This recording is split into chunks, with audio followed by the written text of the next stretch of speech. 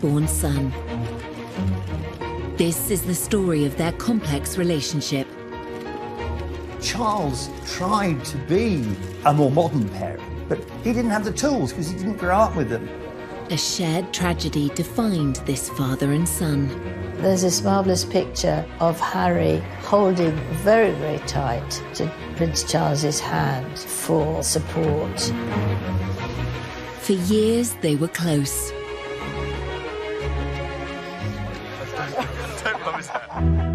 Until a shocking interview exposed the cracks in their relationship. Trapped within the system, like the rest of my family are. These are seismic statements to make. Charles Huda felt very exposed by his son. Tonight, royal insiders explain how this relationship fell apart.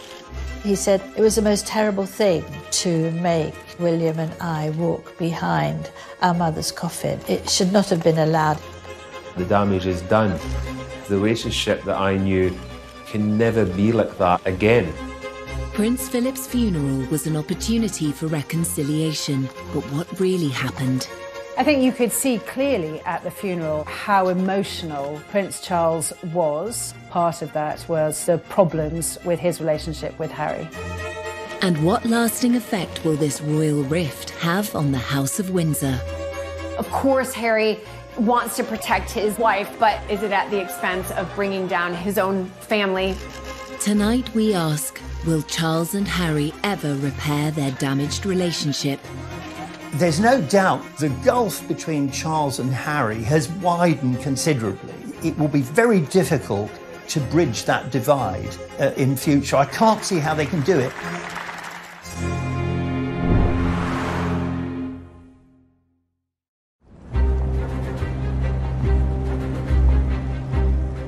March 2021.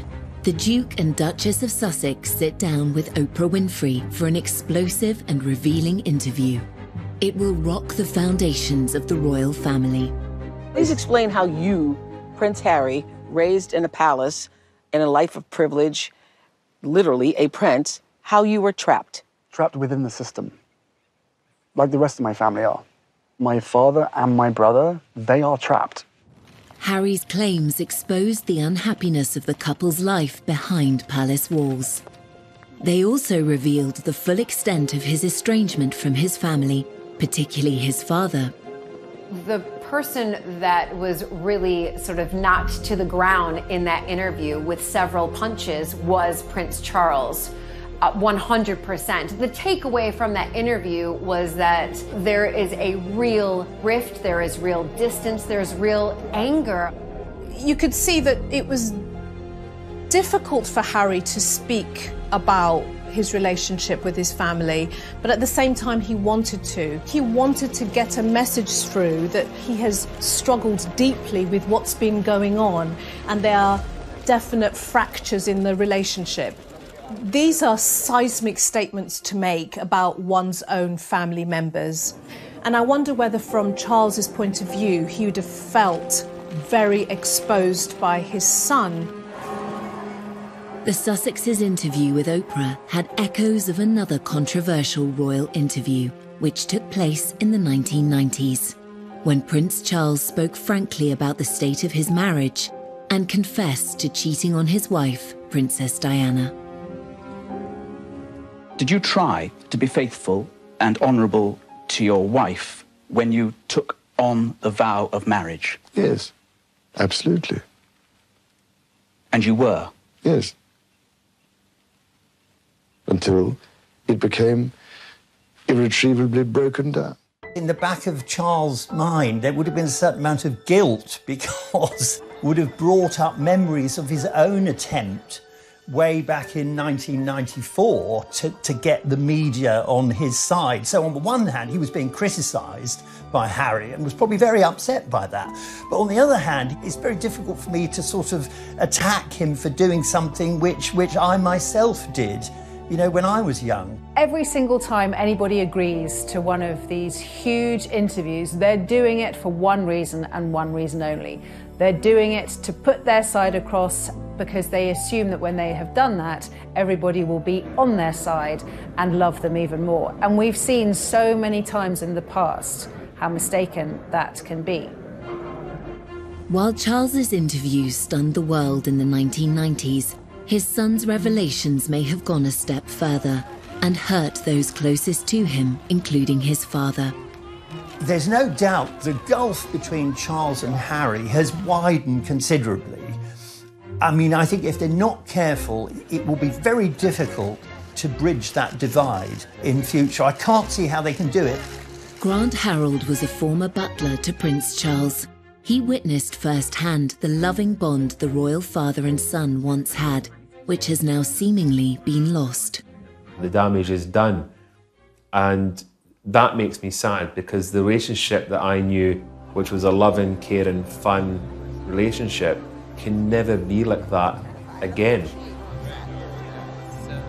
Prince Harry's decision to speak so candidly was a dramatic move. To understand why it happened, we must return to the beginning of Harry's life and consider events that took place soon after he was born. 15th of September 1984. Well-wishers around the world celebrated the birth of the Prince and Princess of Wales's second son. He was known to his family as Harry, and his father was acknowledged in his full given name, Henry Charles Albert David Windsor. I remember at the christening, they were both looking incredibly happy. William was a tearaway, he was running around like mad, but Harry was quiet and peaceful. In public, Charles and Diana were delighted by Harry's arrival, but in private, they're said to have clashed over how to raise their sons. Diana wanted them to experience the real world with a degree of freedom, a concept that Charles may have struggled with. Diana would, take them to what became a favourite, was Bill Wyman, the Rolling Stones' Sticky Fingers in Kensington Church Street.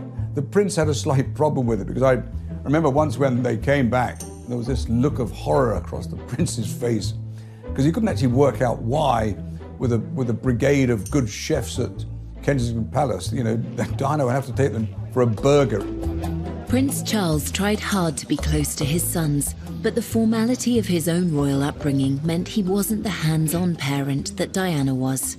Charles didn't receive any parenting. His parents were away when he was very young. He was left with nannies in that very Victorian way. Granny was christened in this. And although Charles tried to be a more modern parent, he didn't have the tools because he didn't grow up with them. Looks remarkably well despite it.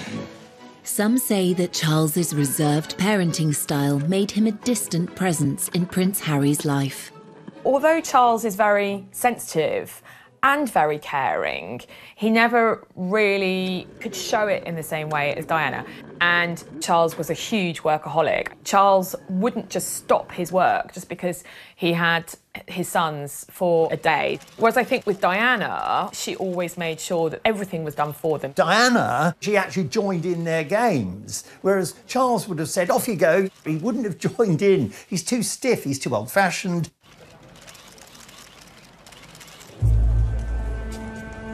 Charles and Harry's relationship was already strained, but then the family suffered the ultimate tragedy, and decisions would be made that would affect their father and son bond forever. He said it was the most terrible thing to make William and I walk behind our mother's coffin. It should not have been allowed.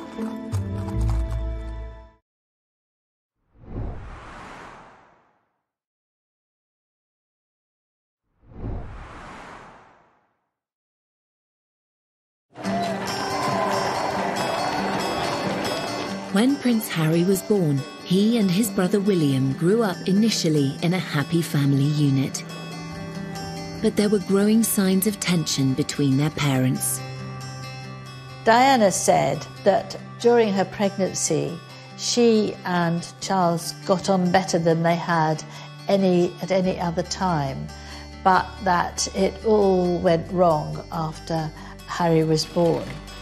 If these marital struggles created a distance between Charles and his young son, things were about to get worse.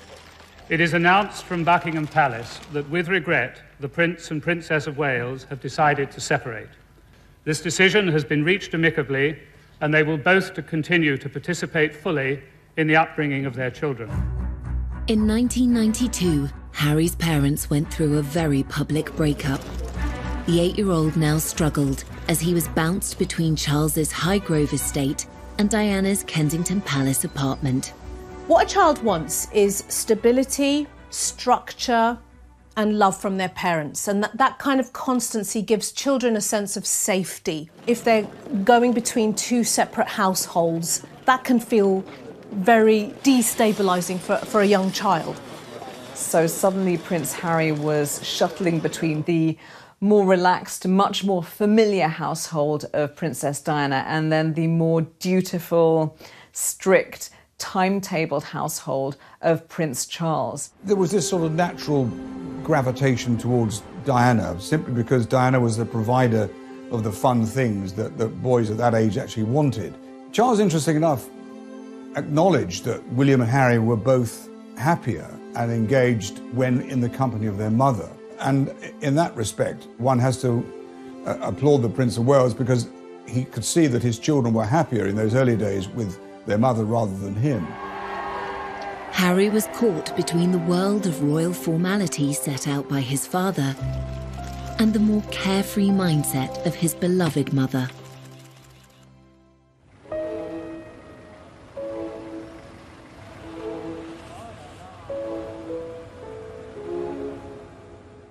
We have reports from Paris that Diana, Princess of Wales, has been killed in a car accident. Prince Harry had been with his father at Balmoral when the news broke of his mother's death in August 1997. Prince Charles tried to offer his young son the support he needed. Charles had this huge responsibility to protect the boys, and there's this marvellous picture of Harry leaning down to look at the notes and the flowers, holding very, very tight to Prince Charles's hand for support. It's a very, very moving moment, I think. In the immediate aftermath of Princess Diana's death, Prince Charles was very protective of his sons. He was determined that William and Harry would be shielded from speculation, from the press, from intrusion, and from people looking at their grief. At the funeral, however, it was a different story. Watched by an estimated 2.5 billion people around the world, the private mourning of Diana's sons was on full public display. Princess Diana's funeral was one of the, and I say this as someone who was there, it was one of the most extraordinary things, I think, in the last century. It was a sort of maelstrom of grief, of astonishment, of public display. And in the middle of all this vast sea of passion and emotion and public mourning, was a little boy. What we saw was the boys taking on the duty role. We see them doing their job, walking behind their mother's coffin. It is a deeply personal loss. And then to find yourself in this arena, surrounded by people openly grieving, weeping, throwing flowers, wanting to touch you, robs them of their own private grief. The royal family are very good at knowing what the public want. They're very good at putting on a show. They served up their grief in a ceremonial way that satisfied the millions. Prince Harry must have felt like a fish in a goldfish bowl, being stared at by the entire world, probably at the absolute worst point of his entire life. In later years, the adult Prince Harry would reveal his discomfort about the role he had played. It raised questions about why Prince Charles allowed his sons to be so exposed on such a traumatic day. I went to Kensington Palace and for an interview with Prince Harry. And we were making sort of polite-ish conversation, and he suddenly stopped, was very silent, and then he said, "It was the most terrible thing to make William and I walk behind our mother's coffin. It should not have been allowed." This went worldwide because he'd not really spoken about that before. And looking back on that terrible, tragic day, you realise that he was absolutely right. Clearly, it was a traumatic moment for him. Clearly, it's something he wouldn't make any child do himself. Clearly, he remembers it. So there's always a struggle for Prince Harry, and indeed for Prince William, between how they feel as bereaved sons and what they have to do as public figures. In the years following Diana's death, Charles tried hard to fill the void she left by embracing life as a single parent. Prince Harry's energy and enthusiasm delighting the press and his father, though a request for a closer look at those brightly coloured mini skis was politely declined. Don't show our feet in public. The extraordinary thing straight after Princess Diana's death is the behavior and the actions of Prince Charles. He stepped up his parenting game, his parenting skills. He became a very much full-on and hands-on father for those boys. Prince Charles arranged for the Spice Girls to meet Harry, and for a 12-year-old this was beyond exciting. And they were very nice to him, they cuddled him, they had lots of pictures, and he said to his dad afterwards that it's, you know, one of the best days of my life meeting them. So he did try, although he might seem to be a bit square, the Spice Girls at the time were all the thing, and he did try and do something that would please Harry and give him a few moments of happiness. Charles made enormous efforts to do a lot more for the boys, to spend more time with them, to go to various events with them, and that was all to the good. I think that worked very well. Following the breakdown of his marriage to Diana, Charles's standing with the public had been at an all-time low. Just a few years later, he was becoming a hit with the world's media. Charles was under so much pressure. He'd been criticised so much through the disintegration of his marriage to Diana. He was very self-consciously promoting this idea of him as being close to the two boys. This was really to try and overturn the earlier image of him as cold and aloof, while Diana was warm and fun. No. What? I remember the footage from the skiing trip, and it looks adorable. And then you've got dozens, if not hundreds, of official world's media photographing them and lobbing questions at them. My arms aren't long enough to get around. And making sure that all those lovely father and son smiles are captured. Don't promise that. There's always been a huge desire from the press to have photos of Charles and Harry and William. Charles's attitude was very much give them a bit of what they want and then they'll leave us alone. But I'm not sure that Harry was ever as comfortable with that. Unknown by the media, the young Prince Harry's frustrations with royal life were growing. This was compounded by the death of his mother, whom he believed had been hounded by the press. When Princess Diana died, Harry was only 12. As time passed, of course, you're going to start questioning, why did she die? Who caused the death? And we can see that from Harry, that he does absolutely blame the press. And it's something that has really stoked a real fire of anger, if you like, towards the press. And I think fast forward a few years later, that's when we really start to see Harry, in a sense, acting out, but who can blame him? As Harry grew from a vulnerable young prince mourning his mother into a rebellious teenager, stories of his nighttime escapades became regular front-page news.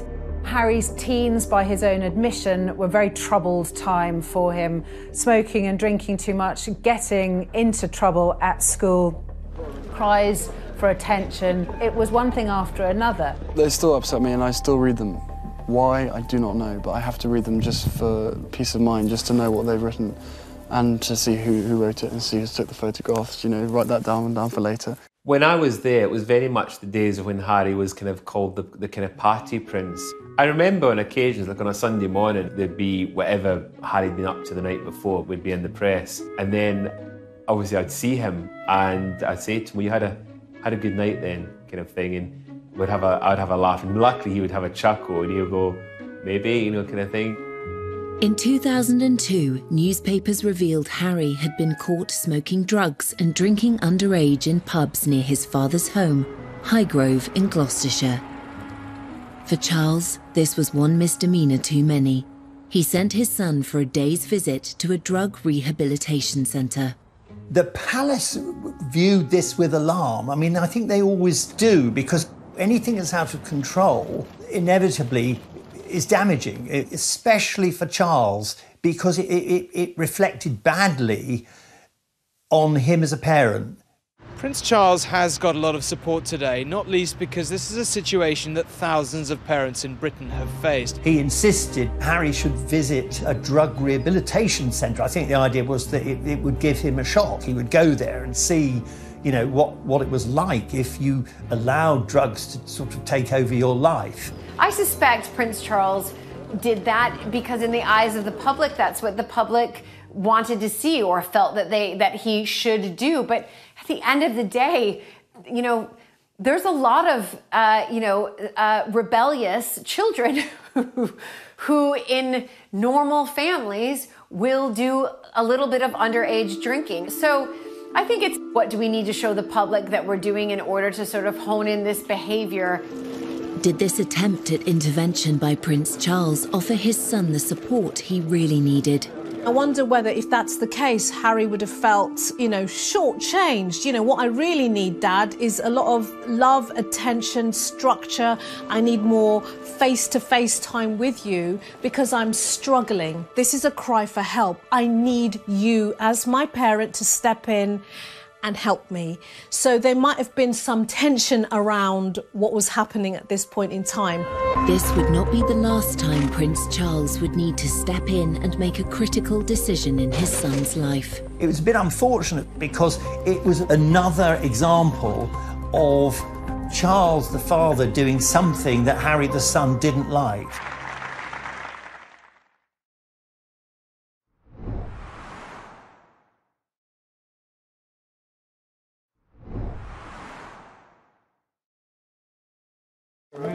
One reason for the decline in the complex father-son relationship between Prince Charles and Harry is the difference in their approach to life and to their royal roles.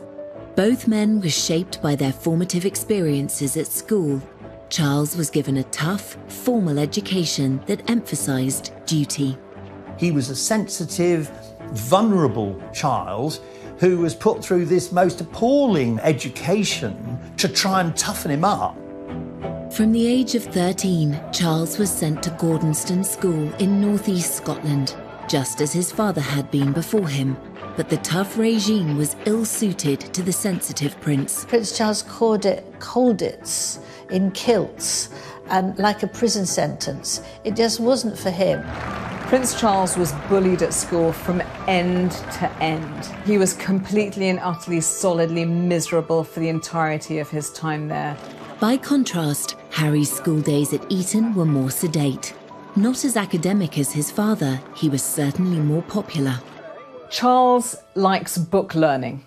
He wants to get the answers to his questions by going to the library and studying. Prince Harry's energy is really the opposite. Prince Harry is not shy and retiring or stiff or staid. He's not crusty or dusty. He is naturally athletic. He's naturally outdoorsy. Harry said that he decided very firmly that he wanted to mix with the bad boys, and he played lots of tricks. While Charles attended Cambridge University, Harry's modest academic record did not push him into higher education, yet both father and son spent time in the armed forces, developing their sense of duty. Exams never been my favourite, and I always knew that I was going to find it harder than most people, but I'm through that now, and finally got hands-on to a job that I absolutely adore. It is still hard work, but I'm better than William, so it's fine. Yeah. Going into the military is actually quite traditional for male members of the royal family. You do your stint in the military. It's a very 18th century idea. Prince Charles and Prince William did their years in the military, but they didn't make it their identity. As heirs to the throne, Charles and William have special roles. Whereas Harry saw in the armed forces an opportunity to create his own identity and purpose. If they said, no, you can't go frontline, then I wouldn't drag my sorry ass through Sandhurst. He could forget about himself as a royal. He could forget about the press intrusion. It was as if his army experience gave him what the drugs and the drinking had given him when he was a bit younger. We know that his army colleagues loved him. They barely can even think of him as sort of a prince. He's just Harry to them. He's one of them. Even as Harry's service career thrived, the interest shown by the press was growing intense. His father tried to help. At that point, Harry was third in line to the throne, so a massive target for any enemy to want to take him out. The first time was under absolute secrecy, and Charles was very much involved in that. And he spoke to the MOD, he spoke to the head of the army, and they all came up with this plan to deploy him, but to keep everything secret, so no one knew. When he was deployed to the front line in Helmand in December 2007, even his butler was unaware. When he went to Afghanistan, that was extraordinary. I mean, at that point, I thought we knew where they were. We didn't know. It didn't stay a secret for long. The prince on the front line, Harry on active service in Afghanistan. He's been secretly deployed for 10 weeks, fighting shoulder to shoulder with his fellow soldiers in the war against the Taliban. Prince Harry's return became inevitable as soon as a news blackout of his presence in the country was broken by the foreign press. The Taliban made it clear that they would make extra efforts to either kill or capture the royal prince. For his own protection and for all the soldiers around him, had to fly back very quickly after only 10 weeks, and he was utterly devastated.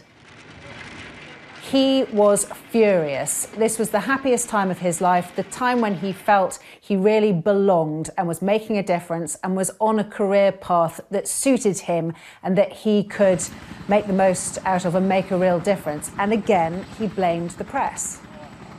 Every time he's trying to be himself, whether that's as a soldier or a young guy that wants to smoke a joint and hang out with his friends, the press gets onto it, and that's another thing he just can't do. I think that came next to losing his mother, really, that he'd lost what he loved to do and where he loved to be, and what was there left for him. Harry seemed to hold the press responsible for his mother's death and for the curb on his service career. Then he discovered that his father was involved too. Unfortunate for Charles that he was implicated in the decision to recall his son, because it was another example of Charles the father doing something that Harry the son didn't like. Harry must have been saying, look, here we go again. Are my father and the world's media actually working together? The next one in a long line of emotional betrayals that have come from the people who are really the closest to him.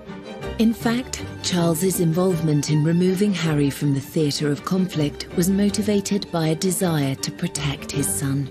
As a parent, you worry the whole time. I think if you're out here, perhaps you're getting on with everything. It's not the same, but for everybody left behind, it's ghastly.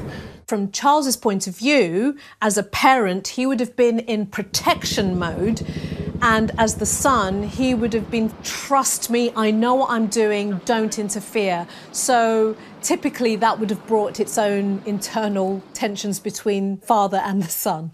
Harry is aware that his father loves him and wants to do his best for him, but then these other things all intrude and slightly poison the atmosphere. Because Charles obviously felt we have to do the right thing here. Harry's idea of the right thing was very different. It's obviously a great relief, as far as I'm concerned, to see him home in one piece. Eventually, father and son buried the hatchet. Harry's recall from Afghanistan inspired him to take on a new role, and one that would make his father proud. That was a pivotal moment, probably one of the most significant days in Harry's life, because on that plane that brought him back was a dead soldier. I thought there was a coffin on the plane, and there were 2 or 3 British soldiers returning who'd lost limbs. And it was very soon after this that Harry set up the Invictus Games. In 2014, Harry played a pivotal role in organising the Invictus Games, which today involves 500 competitors from across 20 nations.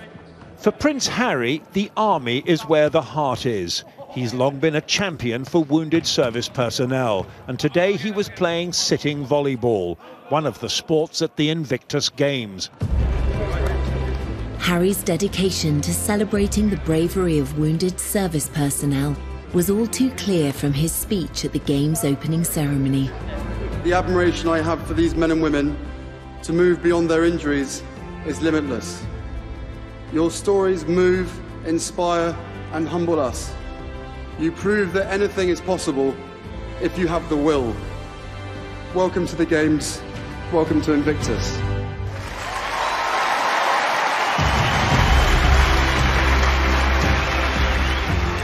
It was to prove a golden period for a now united father and son. Charles was very, very proud of Harry. What parent wouldn't be proud of their child coming through and blossoming and showing real confidence, real purpose, creating something that embraces a huge community? That is a huge step forward. I think it was also a way for him to bring his parents together. So from my father, I've got a sense of duty, a sense of continuity, a sense of my responsibility as a royal. I'm not going to be the rebel anymore. And then from his mother, he has the human rights aspect, the international aspect, the charity aspect. And those two things fused together really powerfully, and they're still fused together.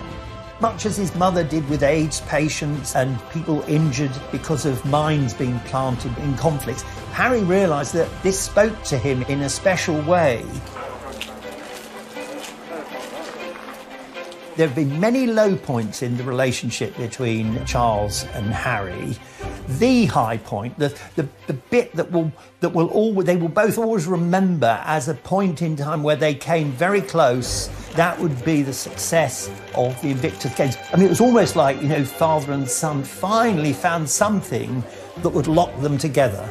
With his father's blessing, Harry helped turn the Invictus Games into an international success story, giving a powerful voice to thousands of injured servicemen and women around the world. Harry was now making a positive contribution to the royal family and to wider society. Father and son were now more aligned than ever before, and Harry was soon invited to take on further public duties.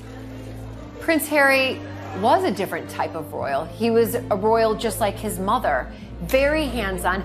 Prince Harry has never wanted to just do the service and the duty that a royal member, must do by simply arriving at an event, giving a speech, waving, and leaving. He wanted to take on more active roles, being very, very hands-on, dancing, hugging. You can't sit there with a stiff upper lip with your crossed arms and not get involved. We knew from the start that these countries were going to be fantastic fun. I've never taken myself too seriously. There's a real contrast between Prince Charles and Prince Harry when they do their royal tours. Wherever they are in the world, Prince Charles does it blatantly as duty. So he's there, and wherever he is, even if it's like 100 degrees outside, he's wearing a very closed suit that's completely buttoned up. And he smiles and nods and waves, and he's jovial, but he's still a little bit stiff. I think you would be, wouldn't you? You would be washed by all you lot. Anyway. Prince Harry on international royal tours is clearly having a really good time. We see Harry as much more at ease in his own skin.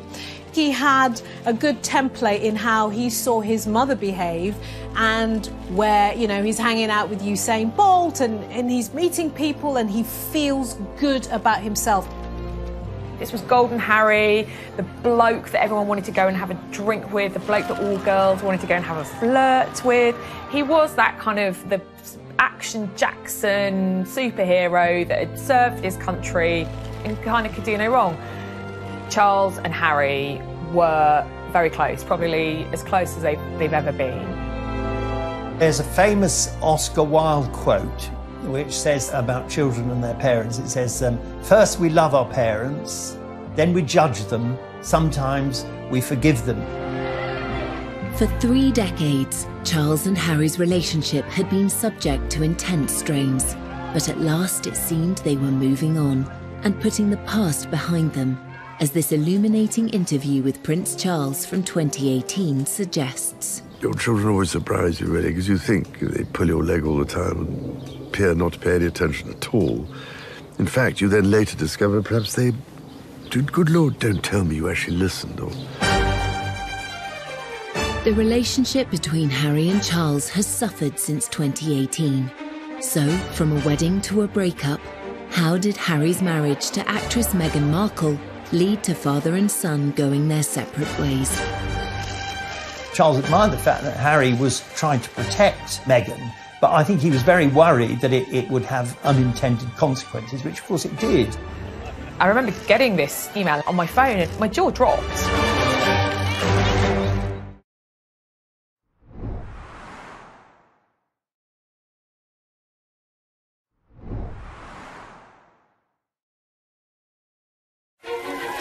Royal history shows that affairs of the heart often clash with responsibilities of the role. In the case of Prince Charles and Prince Harry, adding a love interest to an already complicated father-son relationship had the potential to make matters worse. This is a repeating pattern over generations in the royal family. We've seen it with Charles, Diana and Camilla. That tension between wanting to be with the person you love, being in a family business and also being a member of a family. Harry was just 10 years old when his father shocked the world and described the tensions in his marriage to Princess Diana, as well as his own adultery, in a frank TV interview. But I have, on the whole, tried, I think, to get it right. I mean, constantly, people scrutinising. So, I mean, I have always tried to get it right, try to do the right thing by everybody. So you can imagine, it's not a very happy or encouraging thing when this sort of business happens. So when his own sons started dating, it seems Charles advised them to choose their ideal partners based on love, rather than any other considerations. Prince Charles believed that, unlike what happened to him, where he was almost forced into a marriage and the wife had to be a virgin, he was determined that Prince Harry and Prince William could find someone who they loved and who they wanted to marry. Harry had 2 big previous relationships before Meghan, so Chelsea Davy and, of course, Cressida Bonas. But while they appeared happy on the arm of the dashing prince, they weren't so keen to become princesses. Chelsea was like, absolutely not. I don't want to be in the public eye. I don't want to be written about in papers. And the same thing with Cressida. We know that both of those girls ended that relationship because they did not want this life in the public eye by being married into a senior member of the royal family. Eventually, Harry did find the love of his life, and royal reporters are still kicking themselves that they didn't spot the signs. It's all very formal, obviously, when you're covering the royals, and there we were in one of the very smart rooms in Buckingham Palace, and Harry came bounding over saying, "Hi, Em, how are you doing?" We're like, "You're tanned, or is it burnt?" And he said, "Yeah, I know. Africa was amazing. Oh, it was so good." I thought, wow, Harry's in a good mood. Like, I had never seen him quite so animated and quite so happy. And that was about 6 weeks before the news broke that he was dating Meghan Markle. And of course, one of their first dates had been in Botswana. Hey, when did you know she was the one? The very first time we met. Harry and Meghan's romance was embraced by the royal family. In that happy time, there was no sign of any tension between father and son. They welcomed Meghan with open arms. Prince Charles admired the fact that she was self-made. Charles, he's slightly obsessed with the idea that somehow you've got to retain the magic of the royal family, but you've got to modernise. And what better way than to welcome a woman who's not only divorced, but American and of mixed race. And I remember the Queen invited both Meghan and Harry to Sandringham, which is a huge thing because couples, unless you were married, you just didn't get invited. They liked her very much. But of course, it didn't take the press long to start writing things about Meghan, to do the sort of things that would make Meghan worry, but also the royal family worry. Newspapers were soon filled with opinion on whether Meghan was a good fit for the royal family. Whilst initially there was a huge amount of admiration and hero worship when Meghan first came on the scene, there were some media outlets that ran some really disgraceful articles with headlines about Straight Outta Compton or exotic DNA, very old-fashioned opinions, borderline racist opinions. And the trouble is that one article like that is one too many. Meghan, we've discovered, has a very, very thin skin. But we have to remember that Kate did. They used to call her Weighty Katie. She had a terrible time. And Camilla had a dreadful time in people accusing her of causing Diana's death. I know Camilla spoke to her and they had lunch together, tried to help her get used to things and give perhaps some of her own experiences so that she wouldn't feel that she was being targeted. The royal family may have been reassuring Meghan behind the scenes, but it's their standard practice not to complain in public about press treatment. By apparently not speaking up for Meghan, Charles seemed to find himself taking a very different path to Harry. Statements started coming out saying, you need to lay off my girlfriend, Meghan Markle. These underlying racial tones need to stop.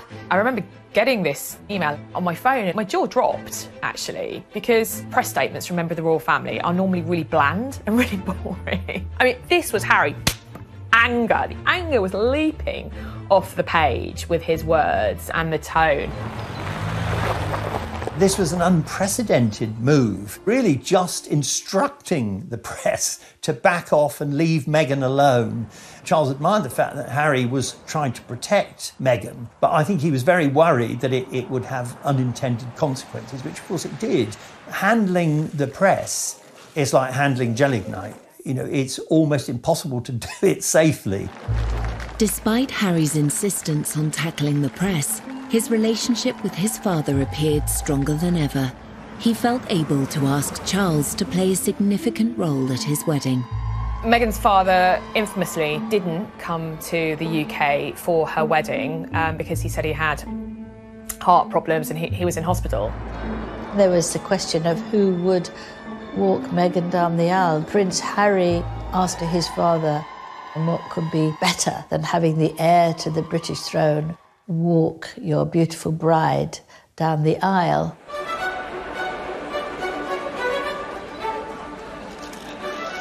He proffered his arm, she took it. He says, you look lovely. She said, thank you. And they process up to the altar and there's Harry. And he turns to Charles and he says, thanks, Pa. It's such a touching moment between father and son. He's so proud of his soon-to-be wife, but also so proud of his father, literally welcoming Meghan into the royal family in such a kind way. This was a very important symbolic act in terms of optics, that, you know, Meghan is now part of our royal family. A marriage is when two families come together. It's not when two individuals come together. In this case, it's also when two different mindsets, two different worlds come together. the harmony of that happy wedding would soon be strained by revelations in the press. It immediately took a turn for the worse, with reports coming out that she made Kate cry, how she is demanding and pushy. You've got elements of people within their household quitting. You're almost to the point like, what's true, what's not true, but certainly these can't all be untrue, can they? I personally began to see the wheels coming off. Harry was absolutely furious at the leaks, at what was being written. Everyone who knows anything about the press, the more angry you get, the bigger the story. The only way to do it is simply to ignore the press. And of course, Harry was never going to do that. For Harry, the press persecution of his wife was a flashback to the media hounding of his mother 20 years earlier. As he pointed out in the documentary, Harry and Meghan, An African Journey. And part of any job, like everybody, means putting on a brave face and turning a cheek to a lot of the stuff. But again, for me and for my wife, you know, of course there's a lot of stuff that hurts, especially when the majority of it is untrue. I will not be bullied into playing a game that killed my mum. So I will always protect my family, and now I have a family to protect. So he's now thinking, oh my God, the curse is coming around again. It's happening again, one generation on. So decades have passed, but nothing's changed.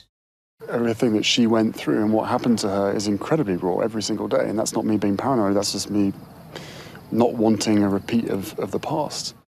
Harry's perception is that his mother wasn't protected. She wasn't safe when she died. She was being pursued by the paparazzi. She didn't have the security detail that she deserved. If only she'd had what she needed, she may have made it. If Harry harboured a belief that Charles could have done more to protect Diana, resentment would certainly have resurfaced when his father chose not to defend Meghan publicly. Harry, he was like, enough is enough. I'm not standing for this anymore. And he also couldn't understand, and indeed she couldn't understand, why members of his family, particularly his father, were not standing up and saying, you know what, this is unacceptable. Father and son may have been at odds, but the famously close relationship between William and Harry still seemed unbreakable. Every year we get closer. The one person on this earth who I can actually really, you know, we can talk about anything and we understand each other and we give each other support. Yet by 2019, even this sibling bond was under strain, and the world had its first hint of another royal rift. We'll always be brothers. We're certainly on different paths at the moment, but I will always be there for him, and as I know he'll always be there for me. As brothers, you know, you have good days, you have bad days. We know over the last several years, really since he married Meghan, that the relationship between William and Harry has been very rocky indeed. Prince Harry's determination to defend his wife whilst his father and brother stayed silent seemed to drive a wedge through the family. Protecting his marriage and protecting his wife were his #1 priorities. We know that many members of the royal family feel that service and duty to the crown and to the royal family are their #1 priorities, and there's a clear difference there. It's sad for me because when I was there, knowing how close all three were, they were a team. And then came a bombshell revelation that would lead to the biggest split in the royal family for 80 years. Can you put up with this? Was it surprising to them? Probably not. Were they happy about it? Definitely not.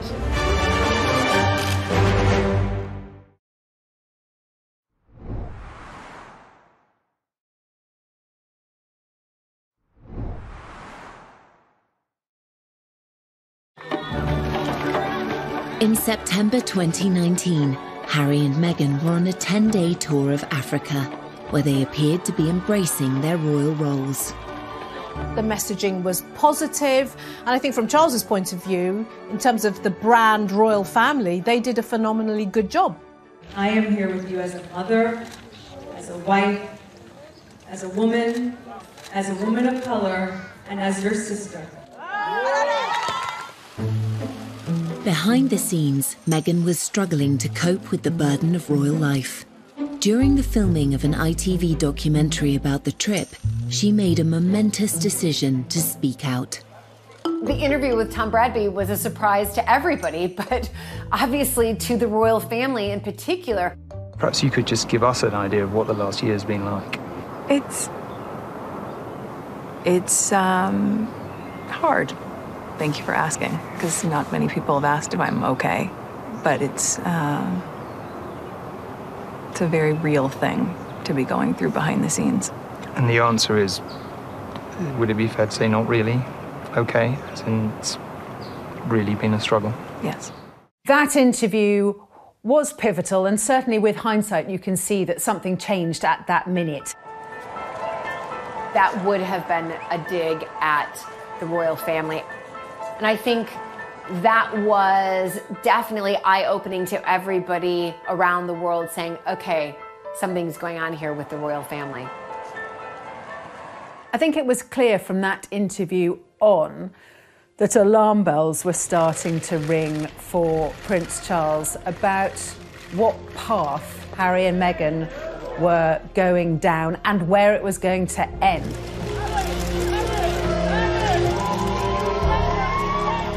Finally, the tensions between Harry and Charles reached breaking point. 3 months after Harry and Meghan returned from their tour, it was announced that they would step down as senior members of the royal family. In the run-up to Harry and Meghan leaving royal duties and then leaving the country, there were frantic conversations. I think Charles was desperate for his son not to do anything rash. I think Harry felt, oh, here again, my father's trying to stop me being free. Charles has clearly wanted to help Harry to stay within the royal family. It's a huge monarchy. You can't just say, right, you can go tomorrow. There's lots of complications to senior royals leaving. And the Queen and Prince Charles were working out how to do this. Harry then published an announcement on his Instagram page, sparking a worldwide media frenzy. We had Harry announcing, that he wanted to step back, the Queen responding. The Queen shouldn't be responding, it should really be the other way around. Pretty much at every stage, they seemed to jump the gun. They seemed to do things out of order, to not follow proper etiquette. I think ultimately that's how the relationship between Harry and Charles broke down.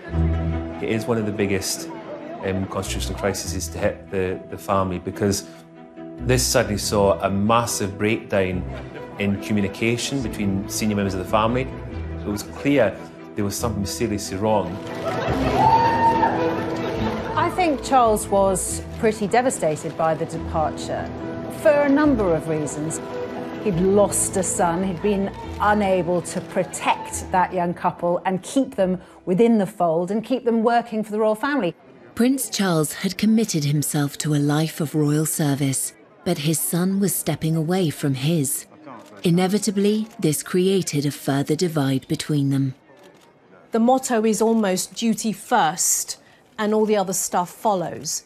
Now, when you now live in a world where you start to put your own needs and wants ahead of duty, this is where the tensions arise, because the rest of the family is saying, well, this is a business. Charles knew over the years how unpopular it's been to have the royal family too big, too costly, too many members who nobody's ever heard of. So he wanted to slimline the royal family. So it was no surprise when his son wanted not only to be not a working royal anymore, but to be half in, half out. That was never going to wash. It seems yet again that Harry didn't receive the support he'd hoped for.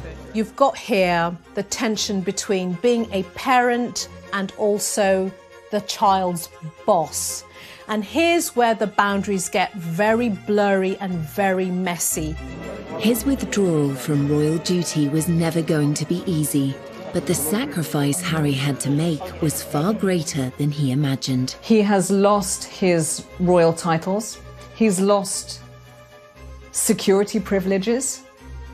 He's lost a lot of money and patronage. He lost all of his military appointments, which he worked for 10 years to build up.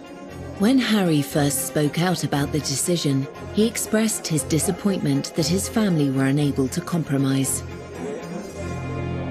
It brings me great sadness that it has come to this. Our hope was to continue serving the Queen, the Commonwealth and my military associations, but without public funding.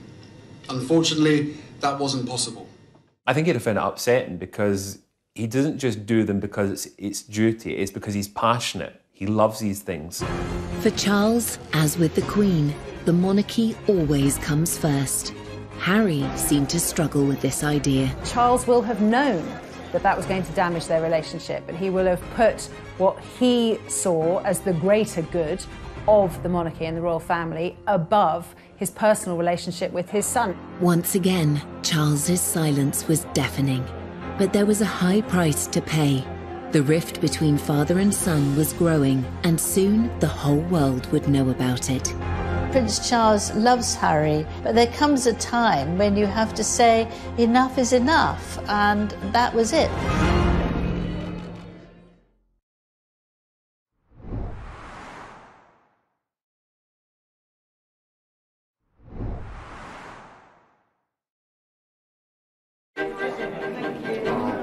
Will you miss Harry and Meghan?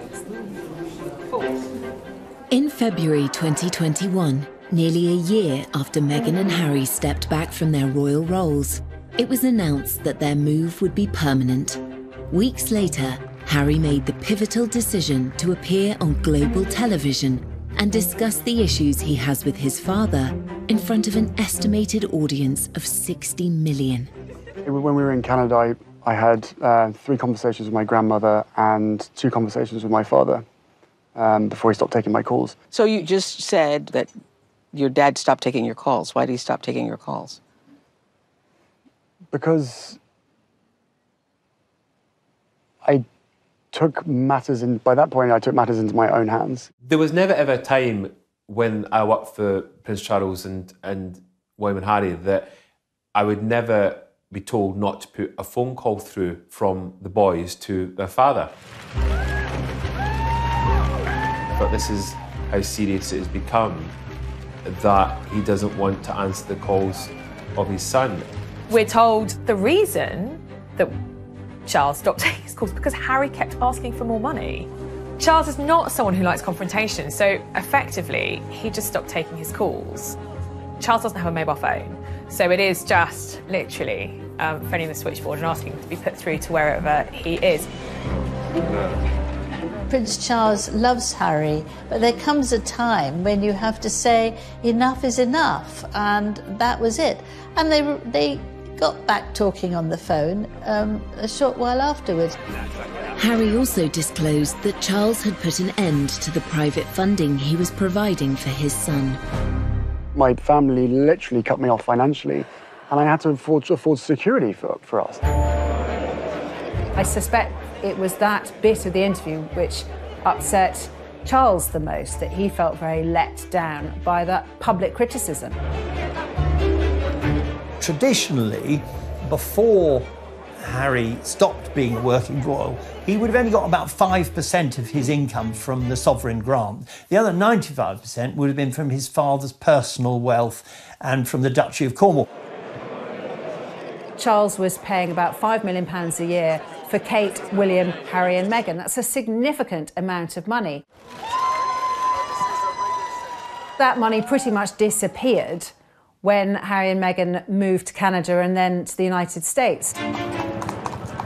And that's where the problem arises. Harry slightly feels that not giving him the money he wants is not giving him the love he wants. Harry, he's got 30 million, most of it from his mother, but also a considerable amount from Elizabeth, the Queen Mother. So he's not exactly what you would call poor. One issue raised in the interview seemed more sensitive for Harry than any other. on the security element, I never thought that I would have my security removed because I was born into this position and I inherited the risk. So that was a shock to me. Going back to Diana's death, paying for security will be something that Harry feels passionately about, that they need that security, that without that security their lives are in danger. So you can see how this issue is one of great emotion for Harry. Harry's frustration with his father was clear. Could Charles be doing more for his son? They have stepped down. So I think that to justify, again, Prince Charles paying for that security is difficult. Had they stayed in this country as working members, working senior members of the royal family, we'd be in a completely different situation right now. As father-son rifts go, royal status adds unique complications. The public nature of this feud only makes matters worse. But even after Harry's shocking claims, Prince Charles again remained silent. Harry knows very well that the Queen, his grandmother, aged nearly 95, and his father, who has followed in her footsteps, believe in the motto, never complain, never explain. So he would know absolutely that they couldn't come back and say what the truth was, or give even their side of the truth. But we know that in private, he has let it be known that he felt very let down by the interview. After the interview, Gayle King, who has become a close friend of Harry and Meghan's, she said on her morning show that Harry had spoken to his father and his brother after the interview, but talks had been unproductive, which I think only really added fuel to the fire. William and Charles thought, whatever I say to him, we now have to be very careful because we can't trust him to keep it private. The claims that Harry made about his father could have a serious effect on the monarchy, which Charles has worked so hard to protect. It can be damaging. That's the reality. That interview overnight could have changed the public opinion of the family. Of course, Harry wants to protect his family, his wife and his child and his unborn child. But at what expense? Is it at the expense of bringing down his own family that he's known for 36 years? In the midst of his many grievances, Harry made an emotional admission to Oprah Winfrey of his hope for a reconciliation. Of course, I will always love him, but there's a lot of hurt that's happened, and I will continue to make it one of my priorities to try and heal that relationship. With the recent passing of the Duke of Edinburgh, could the shared loss in the family become an opportunity? Before the Duke of Edinburgh's funeral, Harry wrote Charles a letter. Charles is a prolific letter writer and actually prefers letter writing to all other methods of communication. And Harry wrote Charles a letter, I think partly apologising for Oprah, but I think wanting to explain. From Harry and Meghan's point of view, they felt that none of the royal family were listening to them. That was partly one of the reasons they had to literally walk away. Of course, at the Duke of Edinburgh's funeral, that was the first time that William and Charles had seen Harry for an entire year.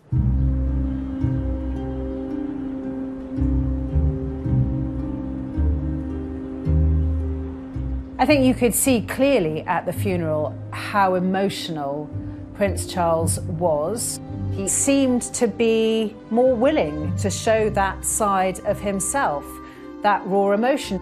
I do wonder if part of that was the problems with his relationship with Harry. The Prince of Wales, I think he's anxious, like any father, to put right what is wrong. He is a very caring person. I witnessed that firsthand when I was working with Diana.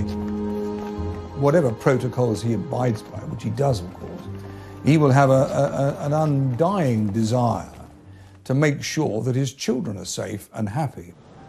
Charles's last-minute decision to break with protocol and have his family leave the chapel walking side by side rather than being driven seemed to be a positive step in rebuilding bridges.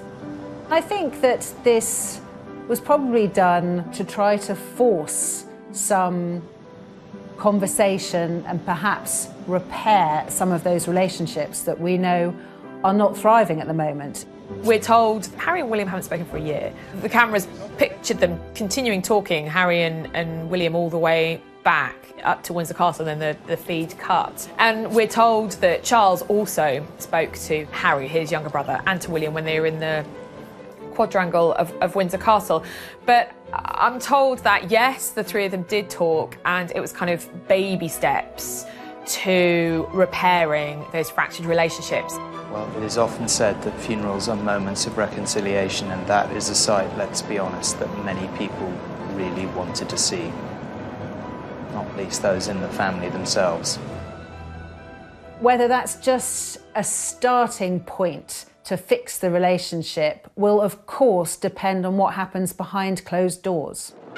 After all that's happened, can the bond between Harry and Charles ever be repaired? Emotionally, they seem worlds apart, and I think it's going to take a lot of work from both of them to try and find common ground where they can communicate as father and son. But what I saw from Harry was a lot of deep-rooted pain that may go back quite a long way.